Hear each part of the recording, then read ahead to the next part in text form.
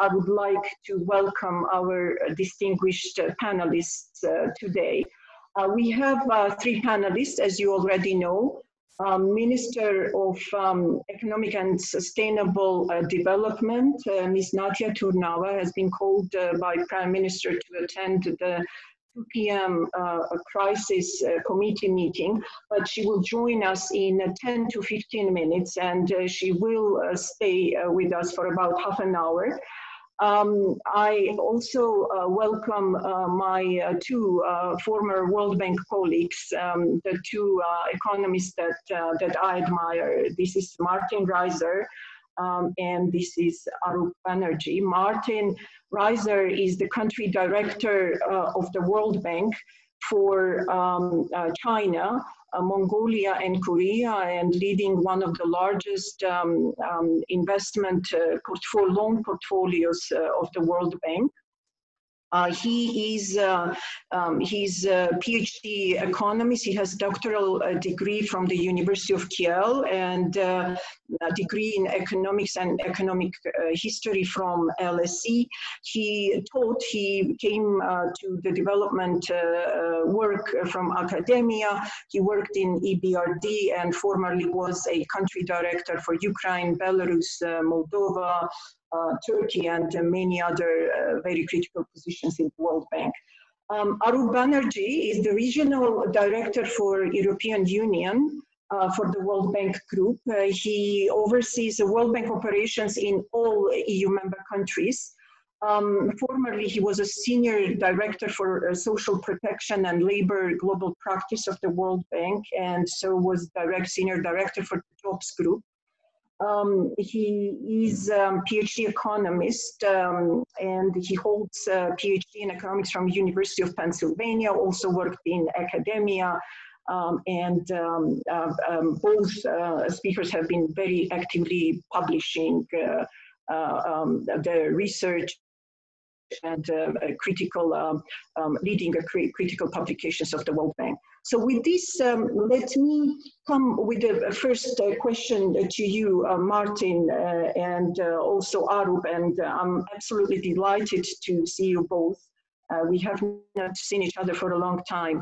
With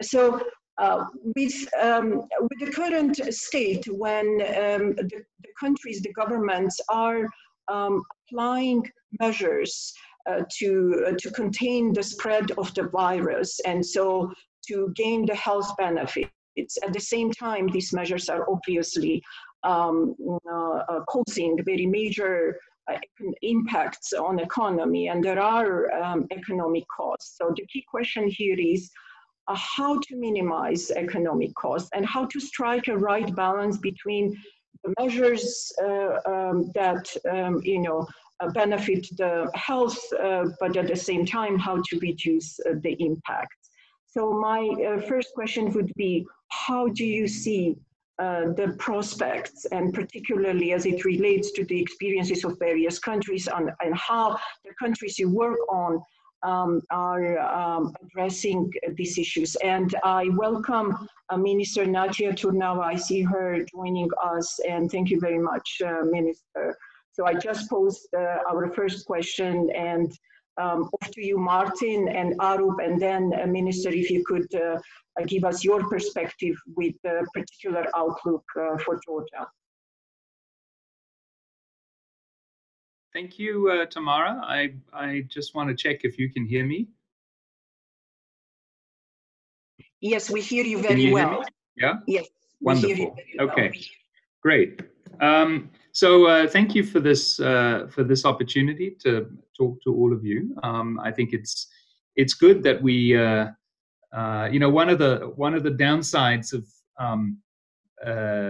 of this crisis has been that the exchange of ideas that happens by meeting people, by going to conferences, by exchanging views face to face has been interrupted. But the good news is that thanks to modern technology, we don't need to stop talking to one another, and so it's great that we have this opportunity. Let me say a few general things and then a couple of reflections on China to respond to your first question.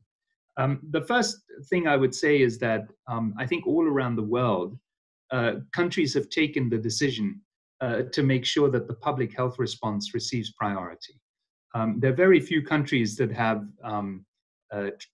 consciously tried another strategy, and those that have tried have had to change course relatively quickly.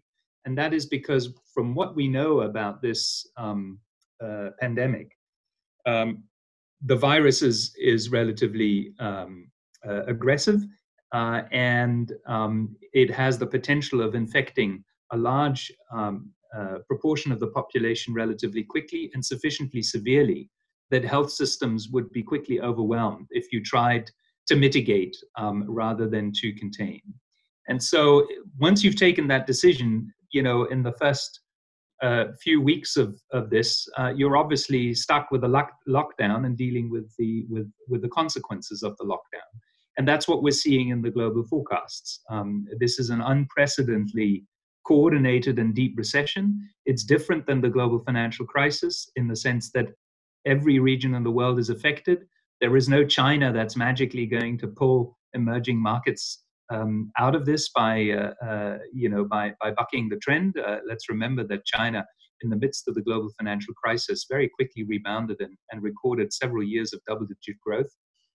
That meant that in most of the emerging markets, in 10 years ago, the shape was distinctly a V.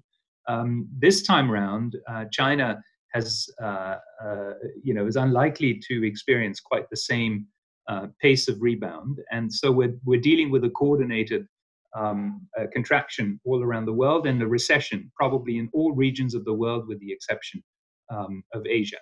And even in Asia, we're dealing with a very sharp decline in growth forecasts. So, given that situation, what can countries do? Obviously, if we take as the basis the assumption that this is severe but limited, then the right thing to do is to try and help firms as well as people survive. The traditional recipe that we recommend in a crisis is to target our support to those that are most vulnerable, and to protect workers rather than firms, and protect workers rather than jobs. But in this particular crisis, we believe that a lot of companies that could potentially be, that would be viable concerns under any normal circumstances, are going to be affected. And therefore, it may make sense for policy to turn conventional wisdom on its head, and to basically, provide significant amounts of support to everybody, because everybody is going to be affected, and the idea of targeting may not be appropriate. Now, only the richest countries can afford to do this indiscriminately.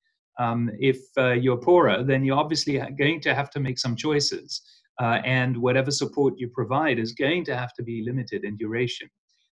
Since we don't know exactly how long this lasts, as a first set of response, it seems appropriate that you try and help everybody as much as you can. But you will need to develop policies to target more effectively. China, just to say a word about this, China has been, after some initial delays, unfortunately, in the identification of the virus and in reacting to it, then reacted very decisively. And there was an almost total lockdown imposed on the country.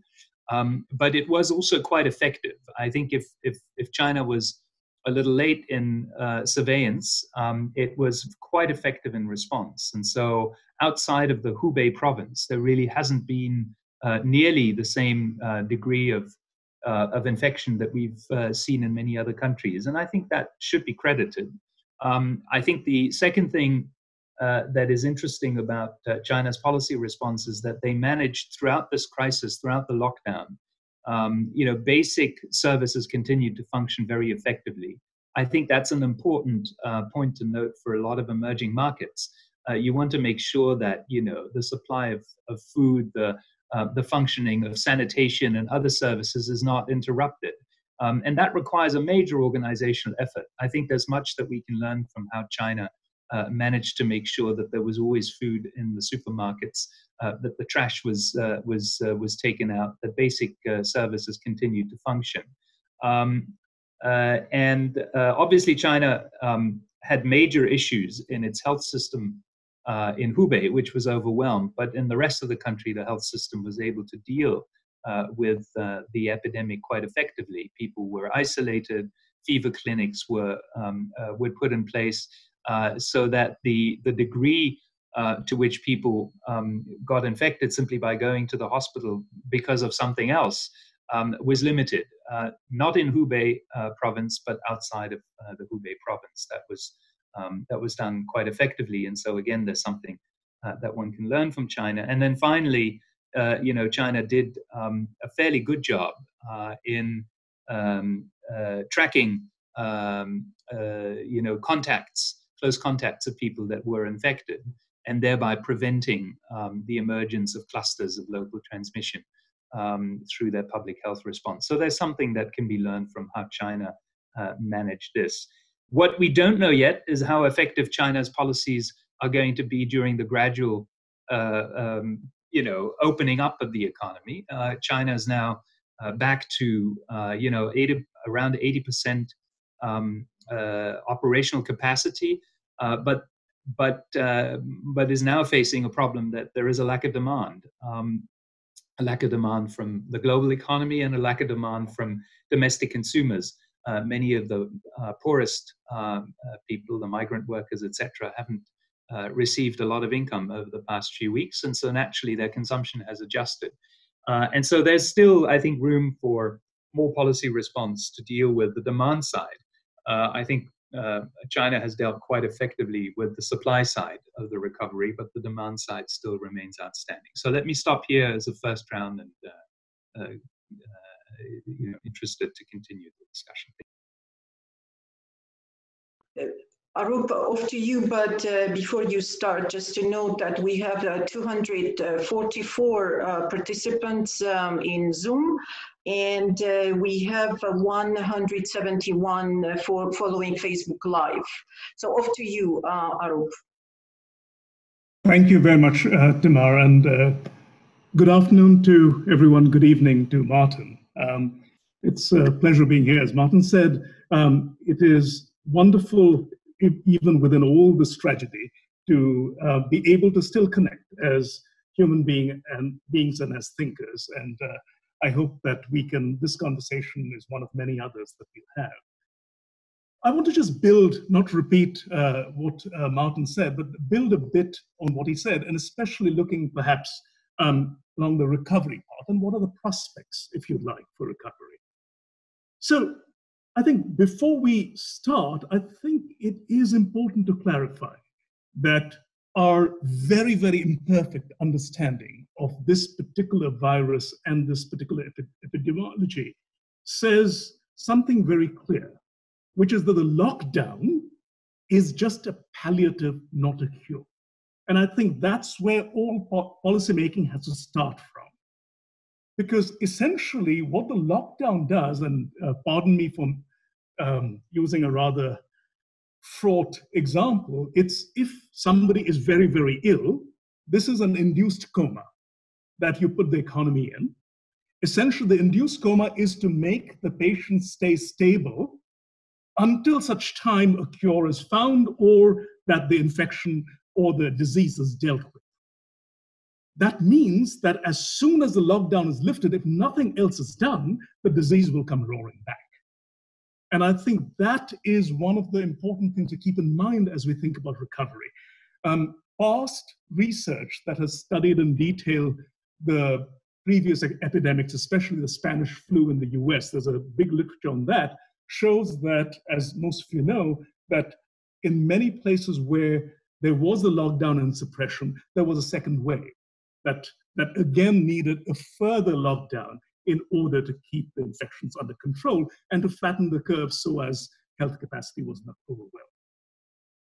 So in some ways, what we have learned, and again, it's a very, very emerging idea, what we are learning from countries that have been successful, China, of course, foremost among them, but also Korea, New Zealand, some parts of Europe, Germany, for example, and Austria, is that there seem to be 5 essential things that countries need to do. And my bottom line is that I don't think all countries are doing all 5. The lockdown is the first, but then it is widespread testing.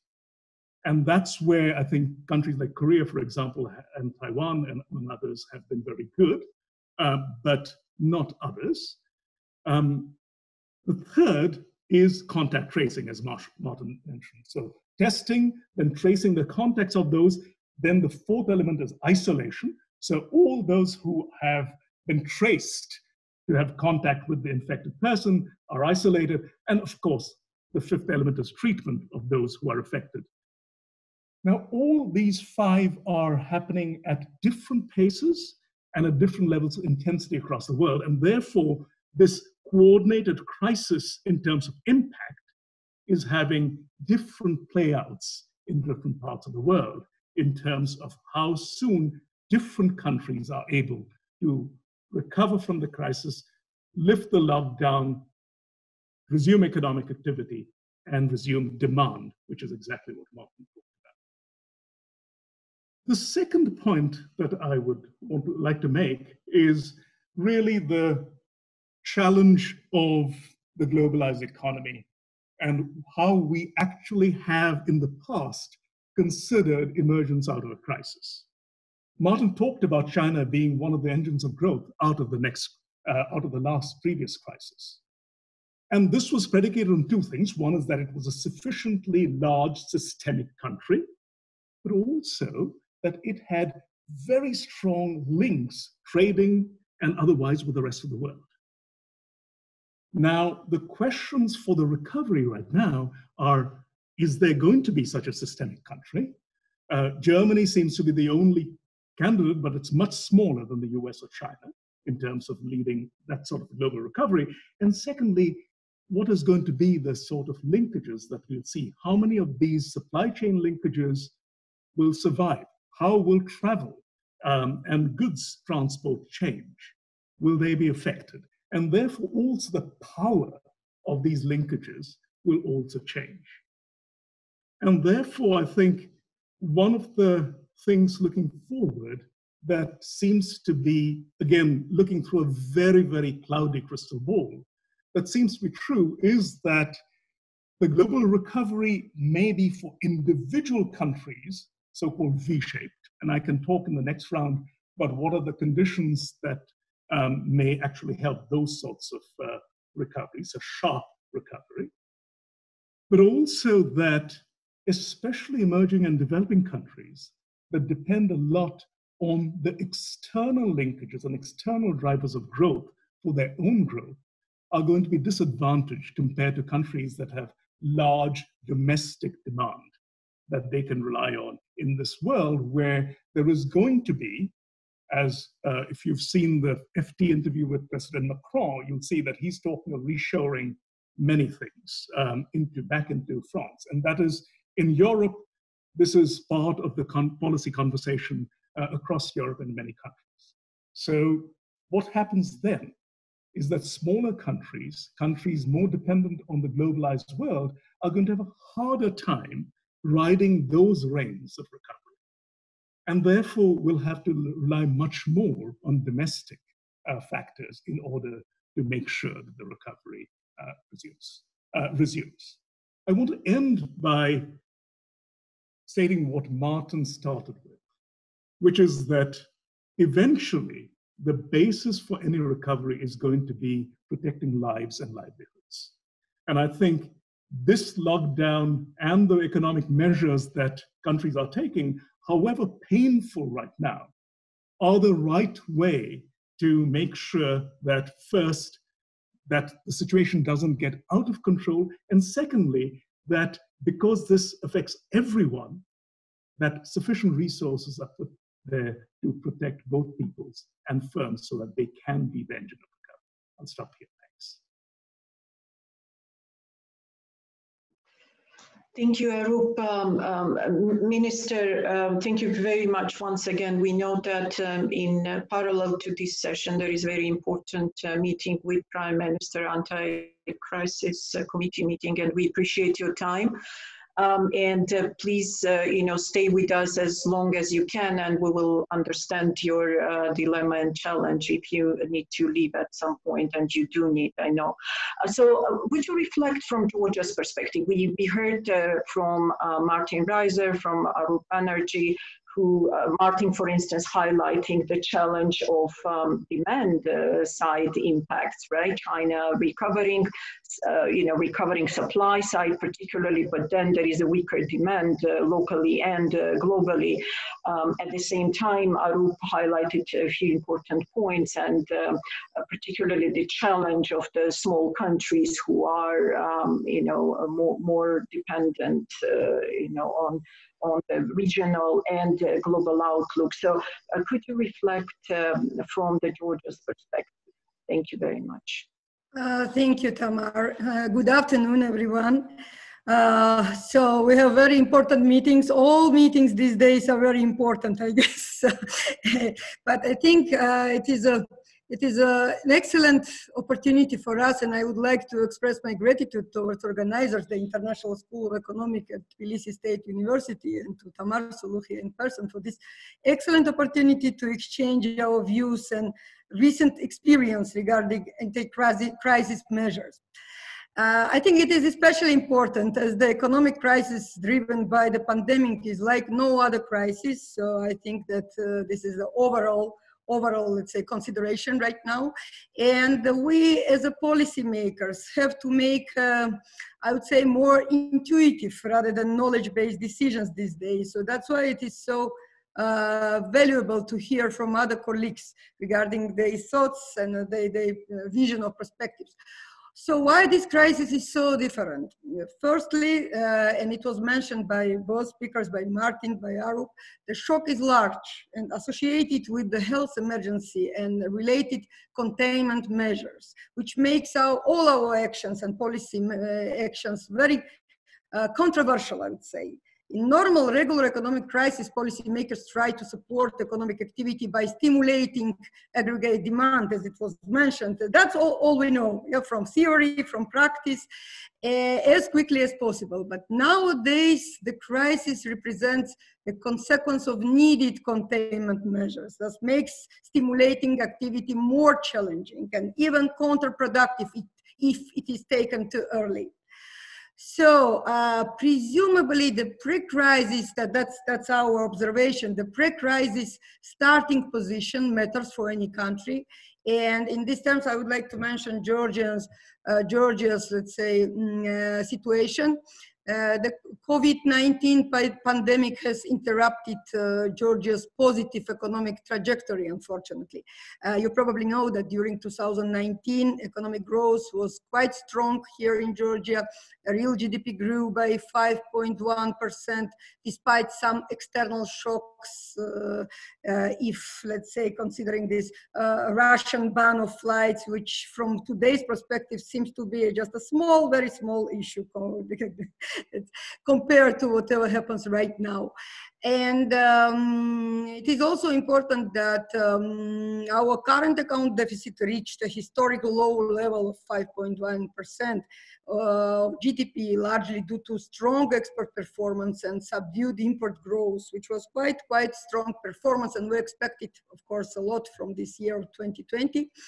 What is important, Georgia's economy has proved institutional strengths, macroeconomic stability and resilience to significant economic and financial shocks. And this strong position, of course, helps us so far, helps us a lot to wrap through the lockdown period. As the pandemic worsens and more countries are going into full or partial lockdown, it is already obvious that the world is heading into recession, and Georgia is not an exception. And we expect a sharp contractions in economic activity during 2020, second and third quarters followed by a gradual recovery, hopefully. Growth is projected at -4% according to IMF's recent estimates. However, the duration, as it was mentioned by you both, and full impact of the pandemic are difficult to quantify. And the path to recovery in Georgia and our key trading partners remain quite uncertain. So coronavirus outbreak negatively affects economy through numerous channels. And the most important channels through which Georgia economy will be affected is tourism and business travel. Of course, it's an overall situation, and it's true with respect to many other countries as well. But I would like to say that Georgia in these terms is quite vulnerable because, you know, we were developing more service-based economy these years. Georgia's tourism industry has achieved a remarkable growth over the past decade. Tourism has become the largest component of service exports in the country, and around 70% of service export comes on tourism. In parallel with the rapid development of the tourism industry, the share of tourism in GDP was characterized by a growing trend, and economic activity in the hotels and restaurant sector increased significantly. So as a result of pandemic travel restrictions and preventive measures, tourism arrivals and receipts are expected to decline sharply. And this is additional issue for us. Besides, global growth slowdown has important negative impact on Georgian export of goods and services, including transportation and transit services. Probably you know that our growth in 2018-2019 was export-driven growth, and this is an additional risk and a challenge for us also to be addressed. We are responding to the COVID-19 outbreak in various ways, trying to mitigate negative economic impact on the pandemic. First of all, our primary goal is to take effective preventive measures, and focus on our citizens' health and safety in order to prevent exponential growth rate of infected persons and elevate pressure from healthcare system so that it is able to support increasing number of COVID patients. I will not list all these preventive measures that was taken by Georgia because we didn't avoid it's a traditional set of measures in order to support social distancing and prevent exponential growth, as I mentioned. On March 21st, state of emergency has been declared, followed by total lockdown of high-risk areas, big cities and municipalities. And even before that, Georgia had already adopted significant social preventive measures such as closure of borders, crossing, travel ban for foreign visitors, quarantine of mandatory self-isolation for nationals returning to Georgia, and so on and so forth. We shut down schools, universities, and majority of business entities, with some, of course, with some exemptions. However, essential economic activities such as utility supply, food delivery, agricultural activities, banking services, and some others may still be carried out in accordance with recommendations issued by Ministry of Healthcare. But the majority of business activities are stopped. And now I would say we have to split our further policy measures on two stages. One is still, let's say, mitigation of immediate negative impact on the population and affected businesses. And the next stage is preparation for further stimulation and development of the business. So coming back to your question, in order to mitigate the negative impact of the pandemic, we need to weaken the impact of the shocks on the most exposed households and businesses, first of all. Simultaneously, we should continue building strong economic foundations for structural advancement of our economy and boosting economic recovery process once it would be possible. And we do hope that hopefully from the mid-May, we will be able to implement a gradual lockout plan. In parallel with short-term policy measures, we should ensure medium and long-term policy responses, elaborate structural reforms and instruments for boosting economic recovery in future. Like many other countries, we consider more support for domestic production these days and local industries such as food production, agriculture, further support of innovation and technologies to support this distance, let's say, mode of doing business. Actions oriented on the utilization of new opportunities and new economic activities, considering the global trends of diversification and geographical shifts that are expected. The first phase of negotiations with the international financial institutions and donors organizations has been successfully completed, and I would like to underline the importance of these successful negotiations. As a result, additional $1.5 billion will be available to Georgian economy by the end of this year. It's immediate support. Besides, about 200 million USD will become available immediately in the next months to the budget to help Georgia to cope with the COVID-19 pandemic according to International Monetary Fund decision.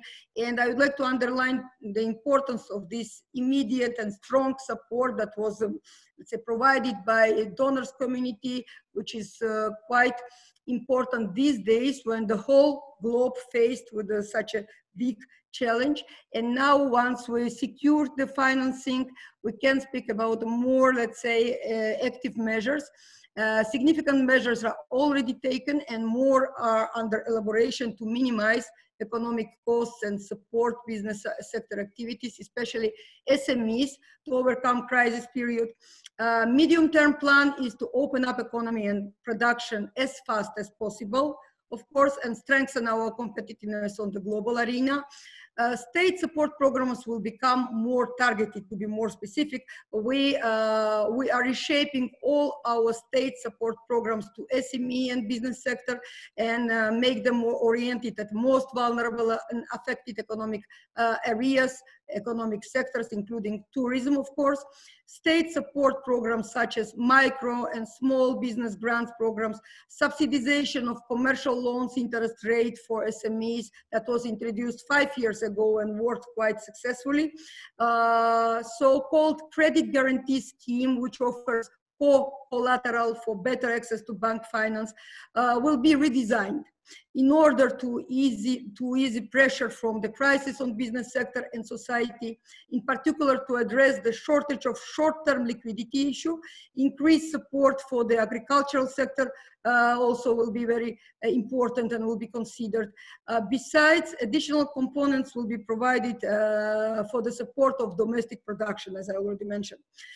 In order to support private sector development and their recovery under the framework of post-crisis comprehensive plan, special emphasis will be given to credit guarantee schemes, as I already mentioned, amongst other important stimulus. Under the credit guarantee scheme, SMEs who have been affected and have high potential of fast post-crisis recovery will be financed. The scheme will also cover restructuring loans. So we redesign it because before it was just oriented on the future and development programs. Right now it will be addressed also, it will be used also for restructuring of the current loans provided by commercial banks to the SME sector, and loans for working capital, immediate loans to cover the gap of working capital. Guarantee coverage cap, portfolio cap, guarantee fee and loan amount will be adjusted also accordingly and tailored to ensure maximum absorption and efficiency of the scheme. Credit guarantee schemes represent one of the most common and efficient tools adopted by countries within the framework of post-COVID economic recovery measures, as it ensures risk sharing among government, commercial banks, and business sector, and is considered as a counter-cyclical policy tool for SME financing.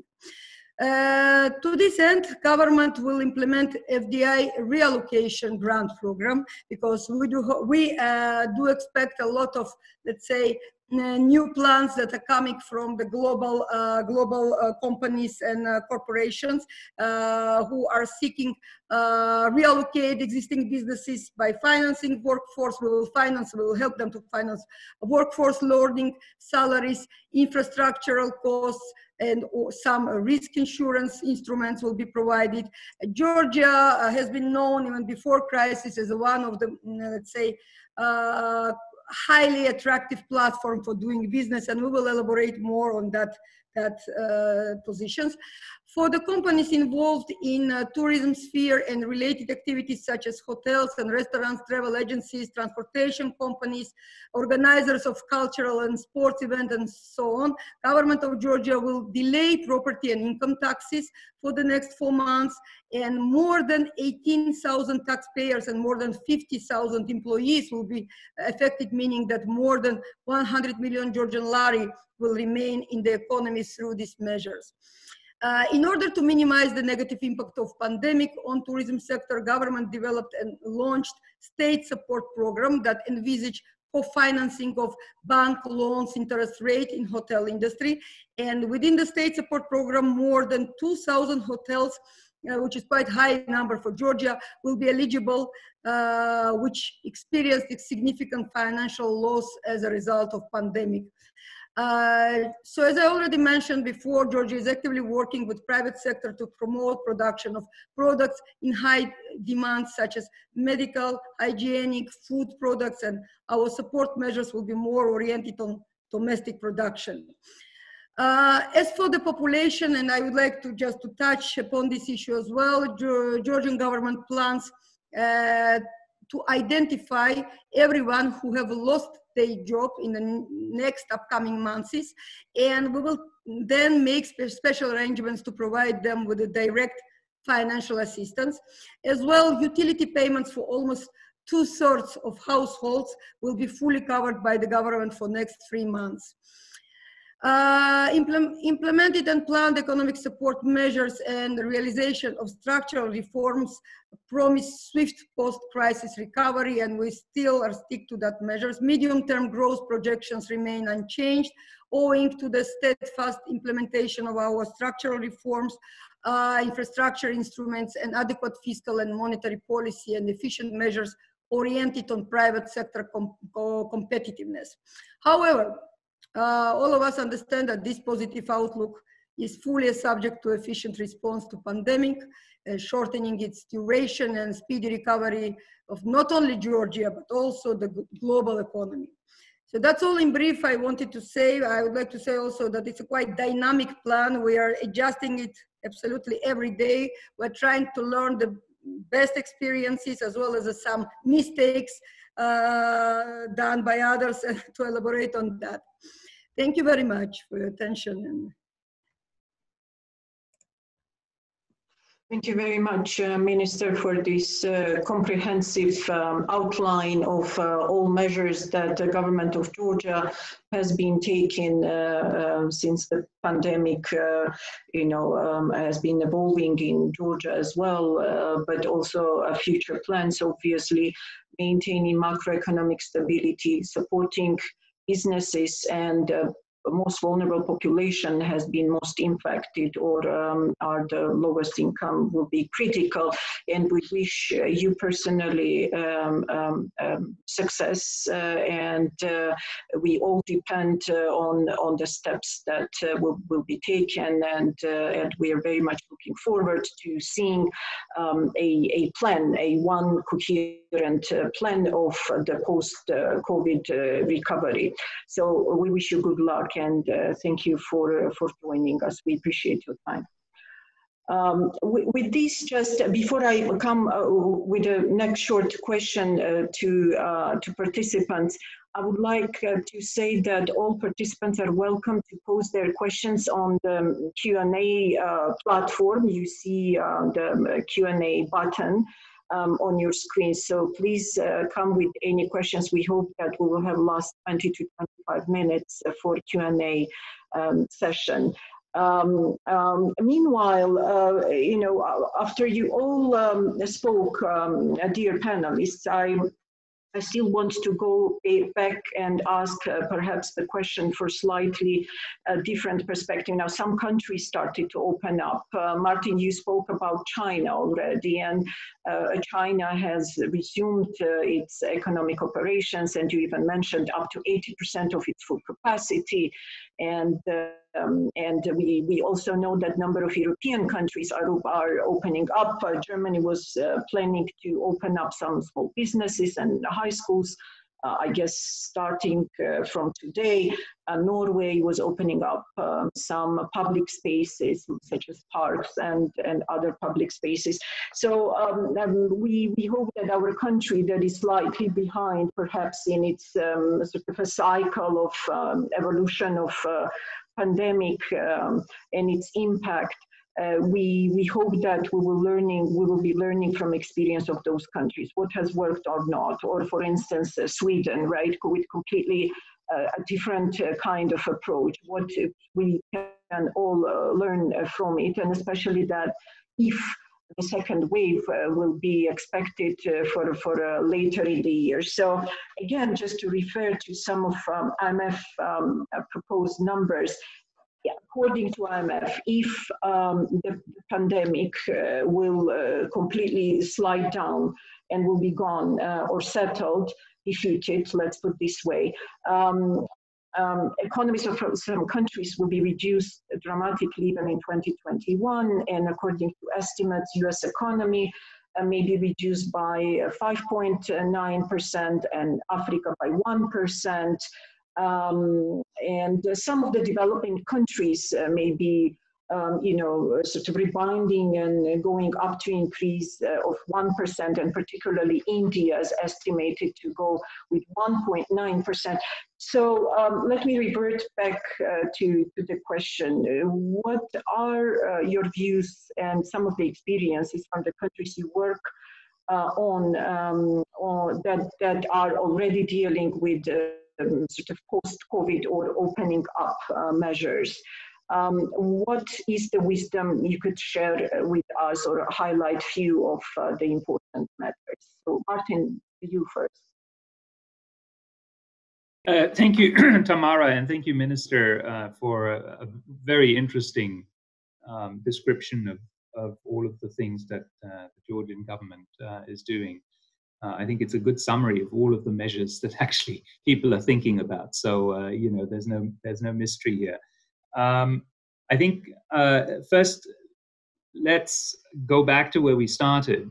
As long as you're not sure that you know whether you have the risk of secondary outbreaks, so you bring the epidemic under control, but you don't know whether you've achieved herd immunity, a key measure is going to have to be to put yourself in a position that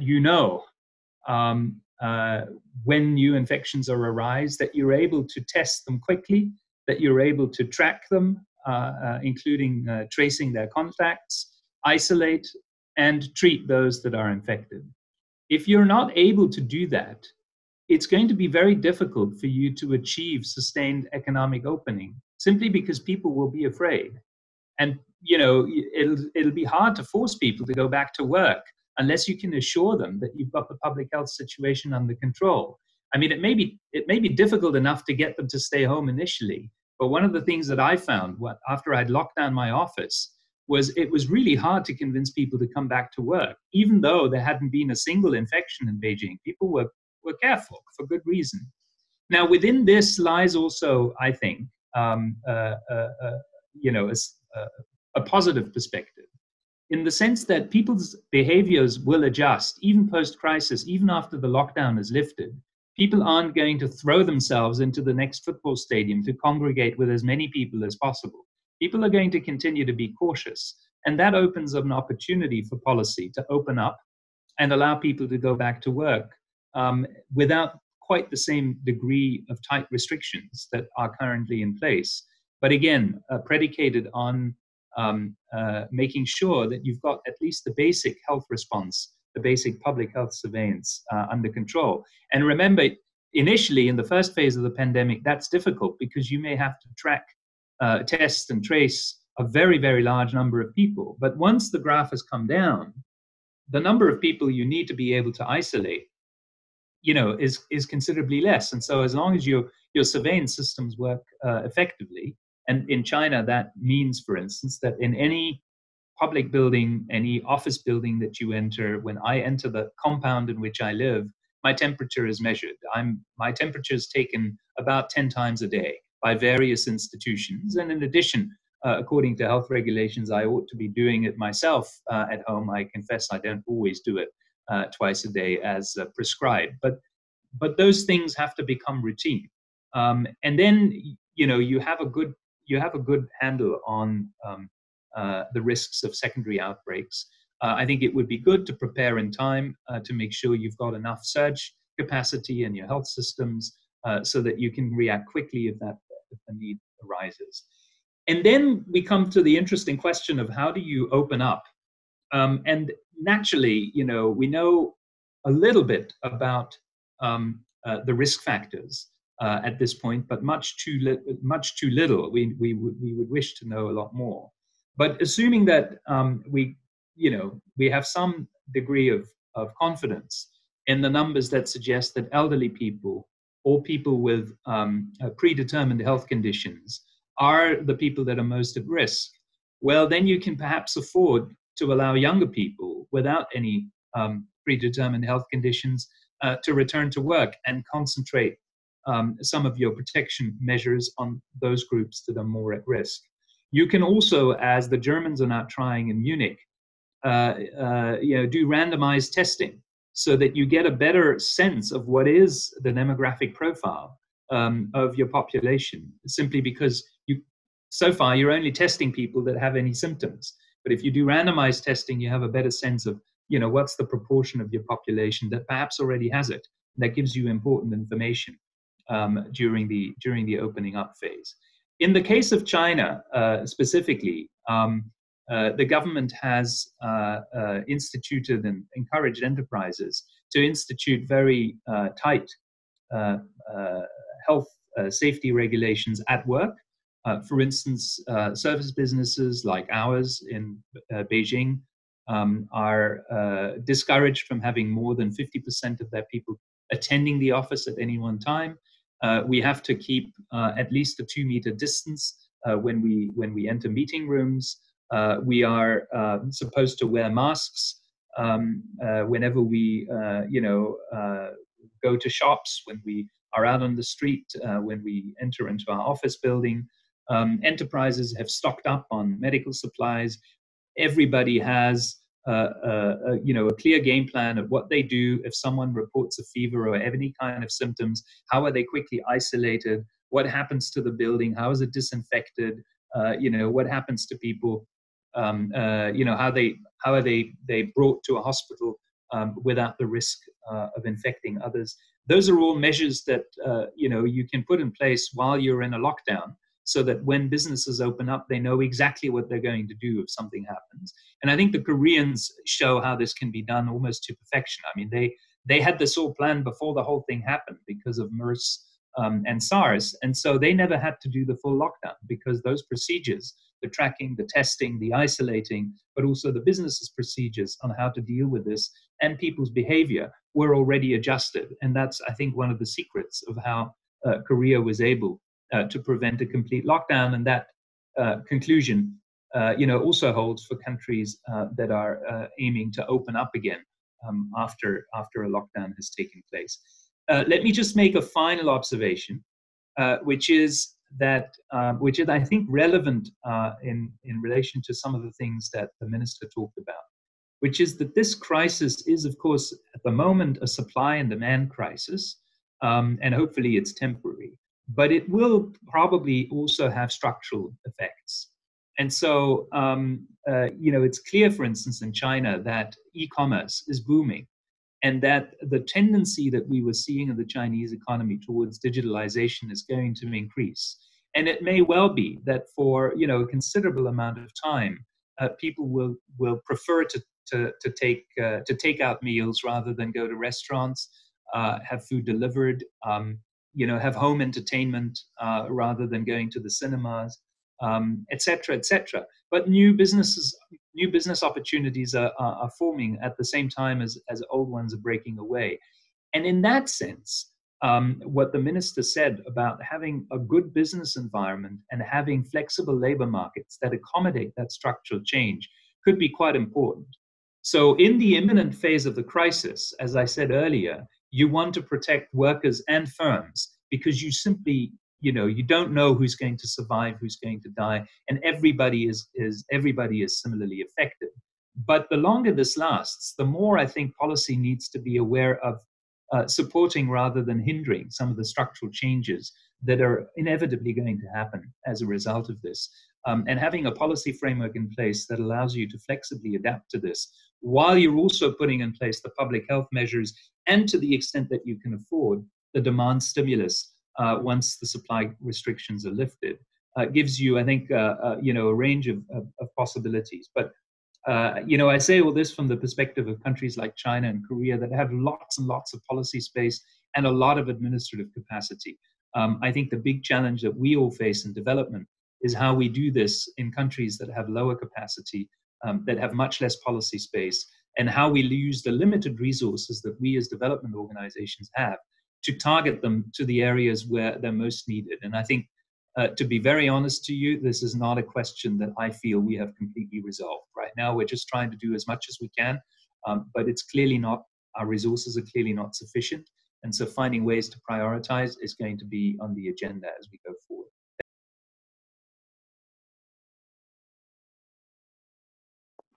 Thank you very much, Martin. Number of very relevant points for us, for case of Georgia, but also for a global case. So I know that a minister has limited time, so perhaps Arup will break the sequence, and this time perhaps would let minister to reflect, unless you prefer that to hear what Arup has to say. Minister? Of course, I prefer to hear what Arup has to say, just to let's say, hear more point of views and very interesting observations. Unfortunately, I have to leave this very interesting conversation because we have now the next session of discussions, also online within the government regarding the economic, let's say, lockout scenarios and the plans, which is quite important. I would like just to make a very brief comment from my side. Also, I think it would be also relevant regarding importance of proper communication these days, because the role of very, let's say, sound and proper and the clear communication with the society and especially with the businesses is very high. For businesses, two things matters most of all: predictability and perspective. So we, the government, should give them perspective and should provide at least some kind of predictability.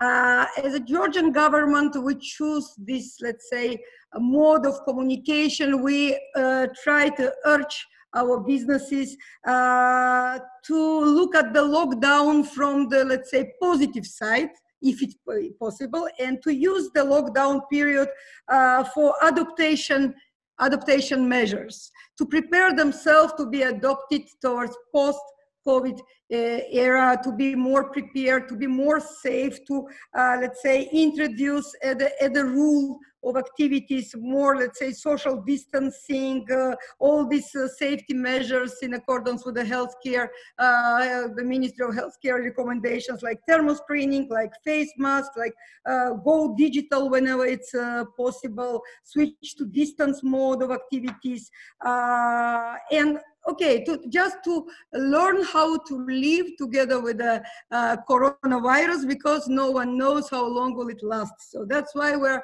just asking businesses to be prepared, and we're monitoring. Meanwhile, we're using this time, I don't know, 1 month or 3 weeks, or how much will it take, just to monitor, to help, to guide them how to be prepared for this longer journey probably than we expected.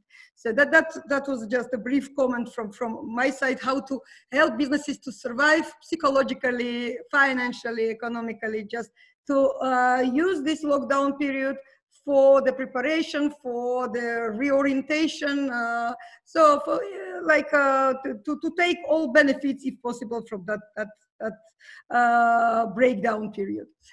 Thank you very much. It was very interesting for me, and I'm sorry that I cannot stay longer. And I wish you strongest health and to take the best care of you. Bye-bye. Thank you very much. Good day. We wish you to stay healthy. Arup, off to you.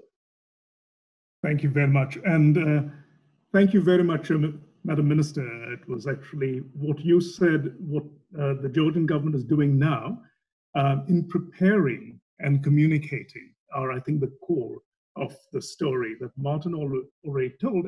And that is unfolding, Tamara, as you said, in different ways across Europe. And so in some ways, the European Union and the European continent is a bit of a laboratory that we all need to watch. Different governments are taking different types of measures with a greater or lesser extent.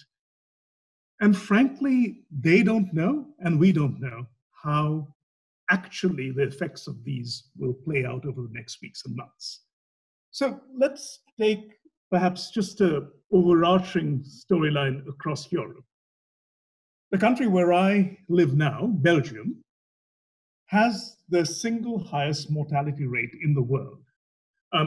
Now, that, I'm going to give that as an example, not as a worrisome rate, it's well over 350 per 1,035%, but because they're counting differently than others.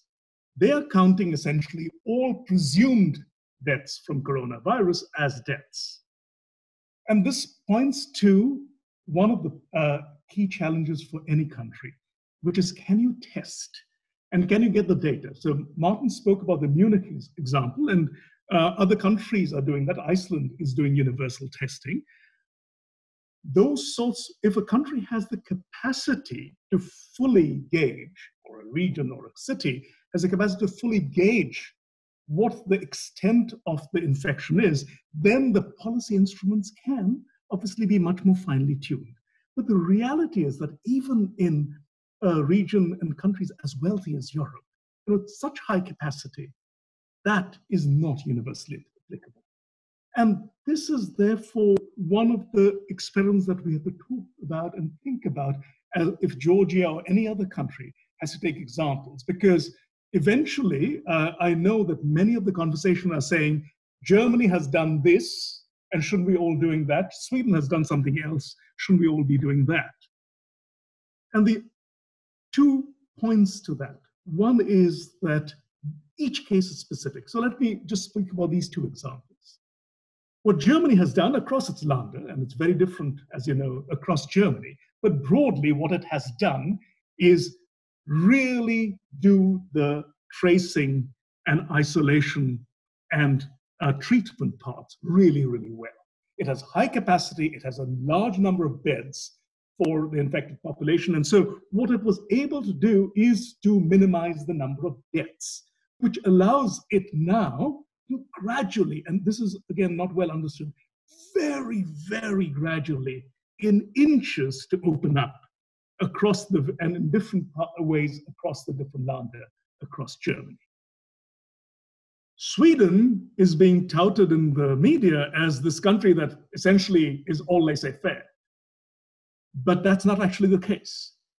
If you actually know what's going on in Sweden, most people are self-isolating. It is only the exceptions that prove the rule of the people who are not self-isolating and moving to bars. Older people are absolutely urged not to leave home and to stay there. There are no gatherings allowed over 50 people. And this is down from 500 earlier. Ski resorts are closed. Major resorts are closed. The idea, the Swedish experiment is also an idea in flattening the curve.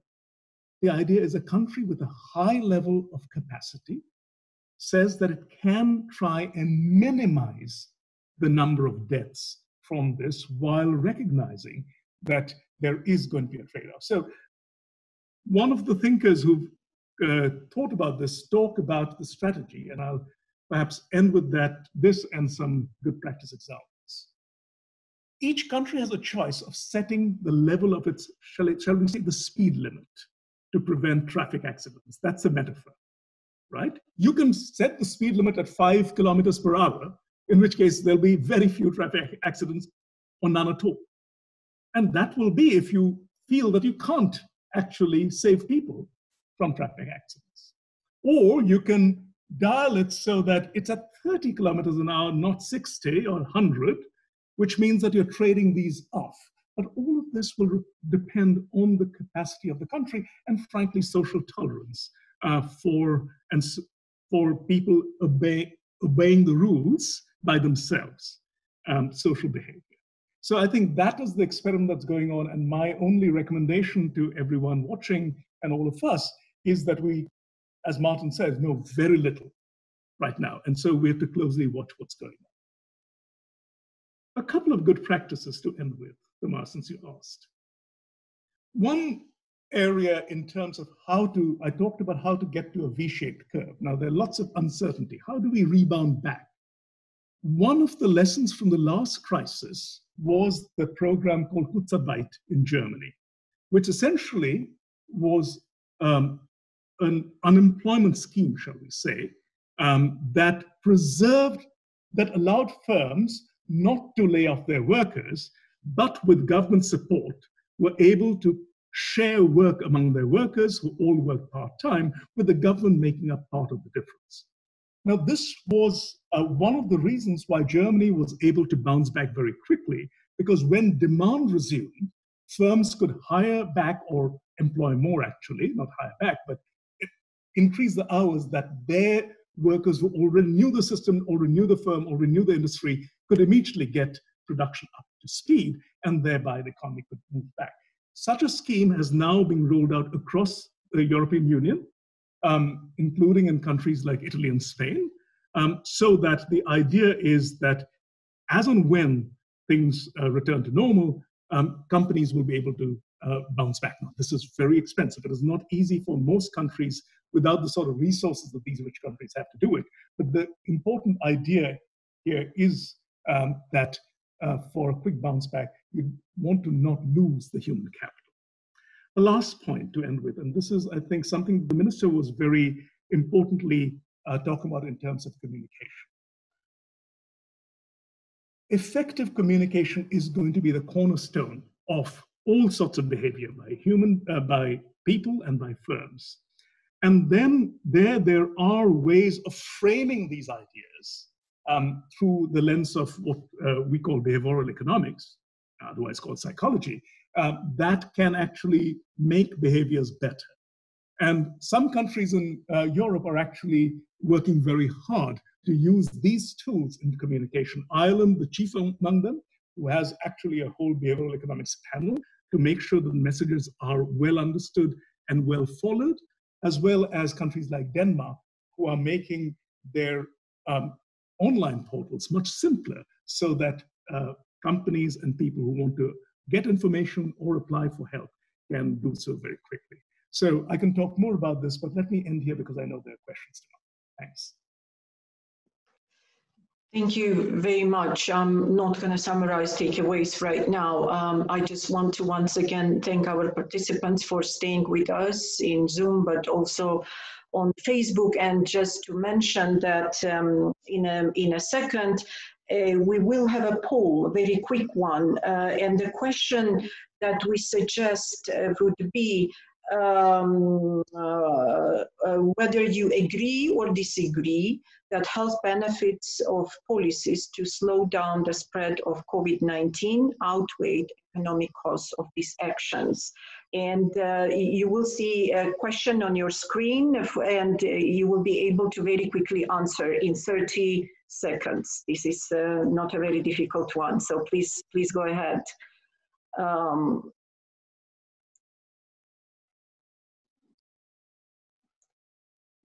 Okay. Meanwhile, we've been receiving questions from both Zoom participants, but also Facebook. You will not be surprised if I say that most of the questions were for Minister Turnava. But I think she covered some of these.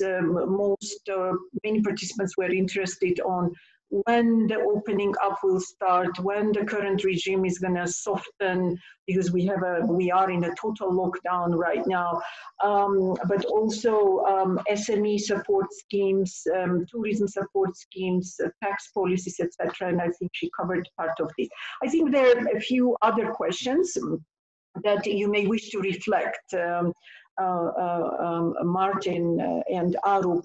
And let me read 2-3 of those questions, and maybe you just reflect as you wish in one go. So one of the questions was about OBOR. So the participant referred to OBOR, but meant BRI, Belt and Road Initiative, One Belt, One Road. And the question was, Martin, that probably goes slightly more relevant to where you stand, given your status in China, whether COVID and pandemic will influence or derail BRI. And I would really love to see what you think about it, but the question is not from me, it's from other participants. So that would be very interesting to hear. Your reflections on Sweden's case, and because Sweden took a very different approach to handling the pandemic, right? Avoiding lockdown and remaining opened up. And so how do you see that would impact in the long run, right? Would they suffer because of that, or would, and then economy would not be suffering as much as other economies? So if you could reflect on that balance. There was one question about the fact that according to UN report and many others, ISAT also reflected on that a few days ago. COVID pandemic impacts are not gender neutral, and particularly, the household labor and free work, increased free work for women. And if you wanted to reflect on that, from the standpoint of one of the countries particularly. So let's start with these 3, if you don't mind.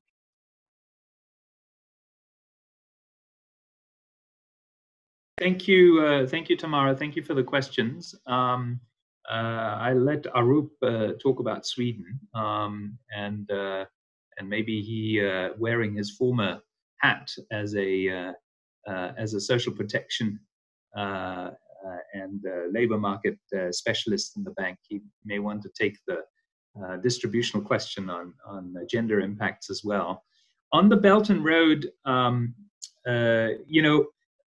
the amount of Belt and Road financing has been declining as China's economy has been rebalancing. The current account surplus, which was close to 10% of GDP in the early part of the last decade, has now declined to around 2% of GDP. And so naturally, there's less money that China is exporting, and that was the case even before COVID.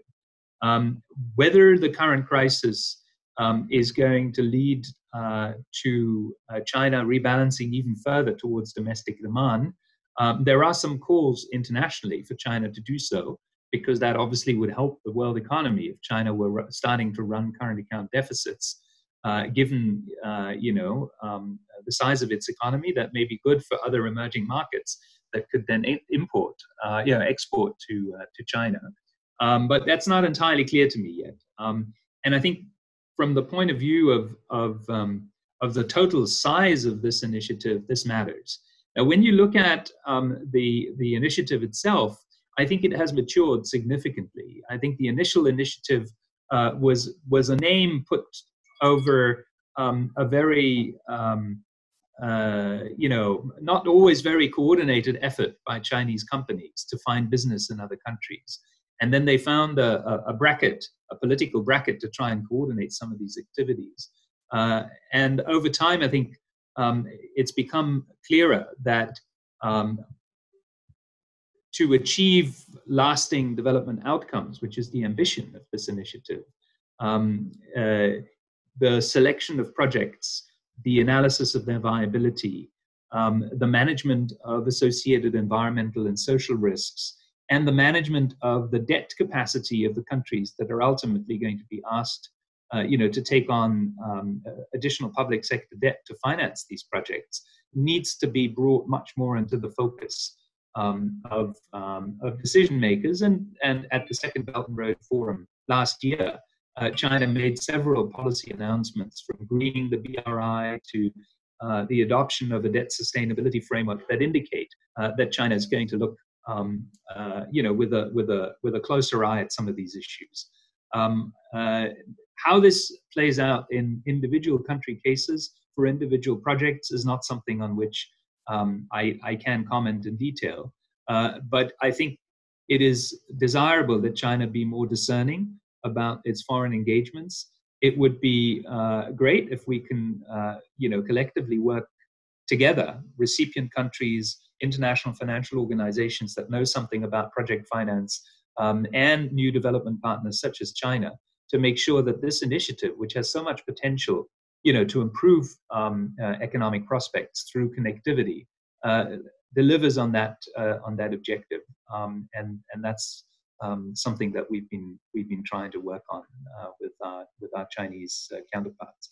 I wanted to say one more brief thing about one of the questions that I saw in the Q&A window in Zoom, which was, people said, emerging markets don't have endless amounts of money. Surely we need to prioritize. Who should we support?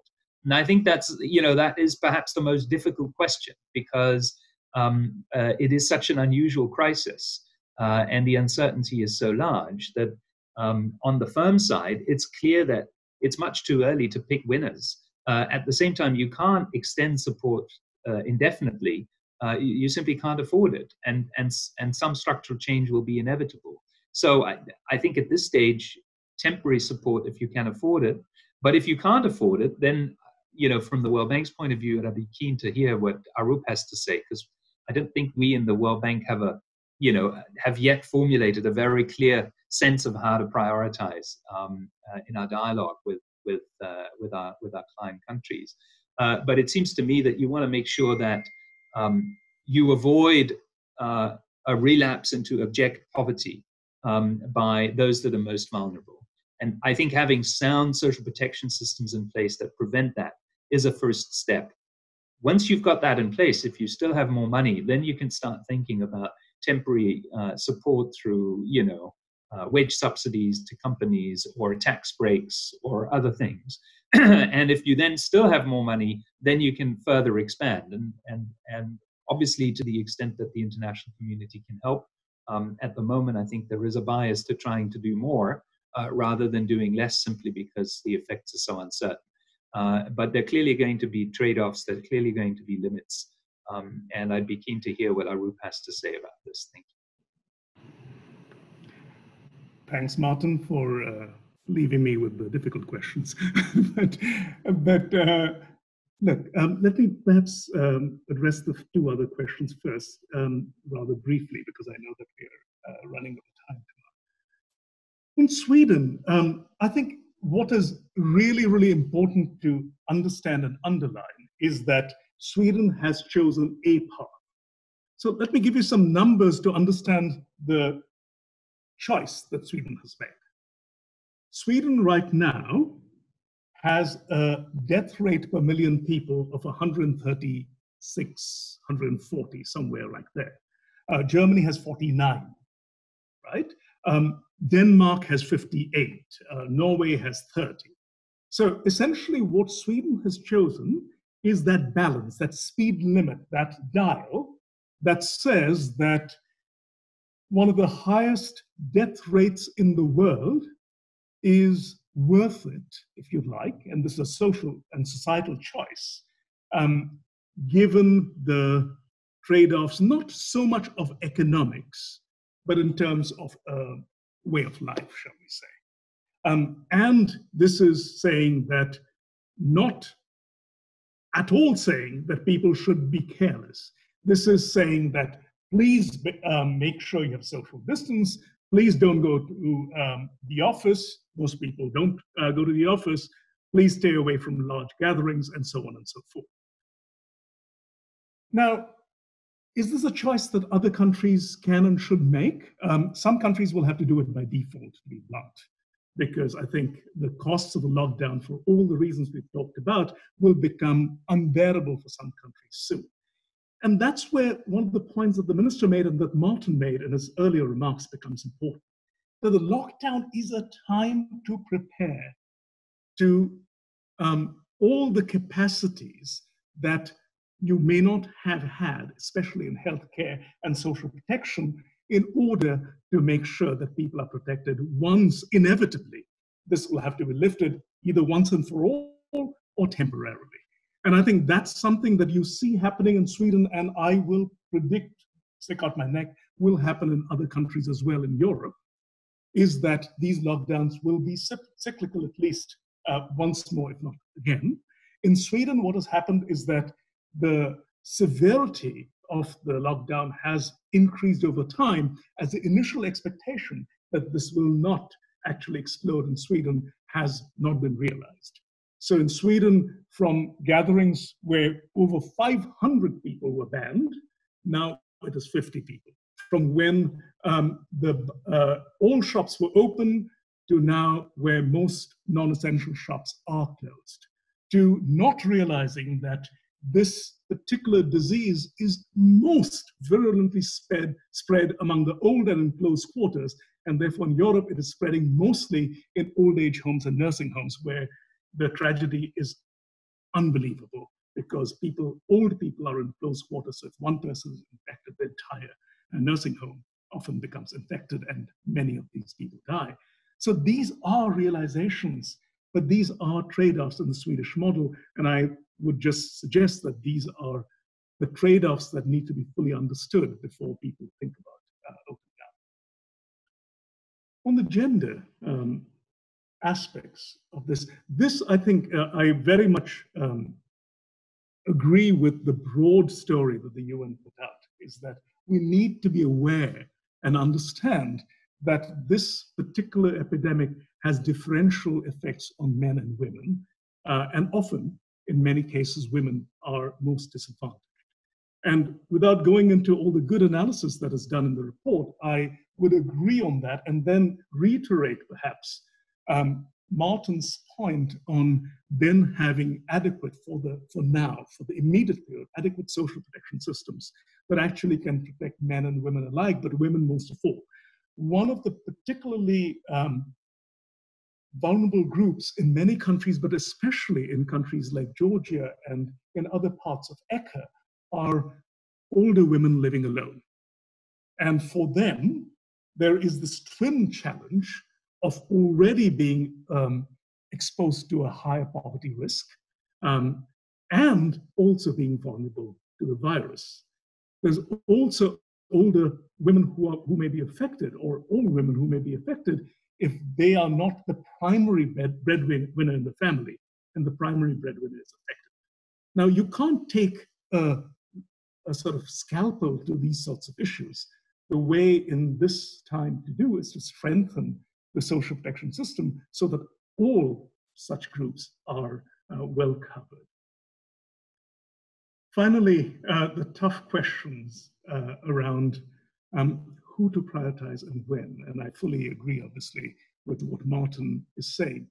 And that's where perhaps my closing plea is that while in some ways this overall seminar was posed at what can we learn from China, Korea, and Western European and European Union countries, perhaps one closing remark is that perhaps we need to look at them, learn from their mistakes, but not try and take some of the steps that they have taken as lessons for ourselves, partly because in many countries across the world who don't have the resources and who don't have the capacity, some of these measures are very, very hard to do. And therefore, each country will have to look at what can be done. And I absolutely agree with the hierarchy that Martin posed. First and most importantly, it is important to protect the people. And that's where healthcare and social protection becomes very important. For the poorest countries, it's not just health. And we've learned this from the epidemics in Africa. It's not just health. It is actually lives are lost also because of food shortages and shortages of livelihood. And I think these are important areas where Georgia, I think, has a wonderful social protection system that needs to be further strengthened and funded adequately. Second, for firms, the challenge becomes because it is a systemic shock, good and bad firms are affected equally. So a force of natural selection may not actually help. In fact, one of the dangers that many people are worrying about right now is that inefficient firms that are backed by the state may actually survive, while viable firms, which are private, may not. And therefore, making sure that that sort of adverse selection where inefficiency is not rewarded beyond a certain point is going to be part of the restructuring process emerging out of it. And given scarce fiscal resources, that is very important as well. Finally, and perhaps I'll end on a not so uplifting note, one of the concerns that many have is actually in terms of, given the fact that this is going to be, with all probability, a recession or a depression that lasts a long time, more than a year, globally, only the fittest will survive. It may have an effect where large firms, large countries, and so on will come out of it stronger. And then large companies can take over smaller ones, large countries can make the investments. And I think part of the role of the international community, the global community, is also to prevent that sort of brutal adverse selection. And sometimes that may mean by taking measures that we in the World Bank would have thought unthinkable some time ago, like state aid, which the European Union, for example, is permitting right now, or through broad-scale social protection rather than targeted social protection. This is a very unique crisis, and probably we need to look afresh at our orthodoxies and try and think about what this crisis needs, which may be something quite different. Thank you very much. Thank you very much. Unfortunately, I don't think we have time to go for more questions, but I'm asking my colleagues to upload the results of our quick one-question poll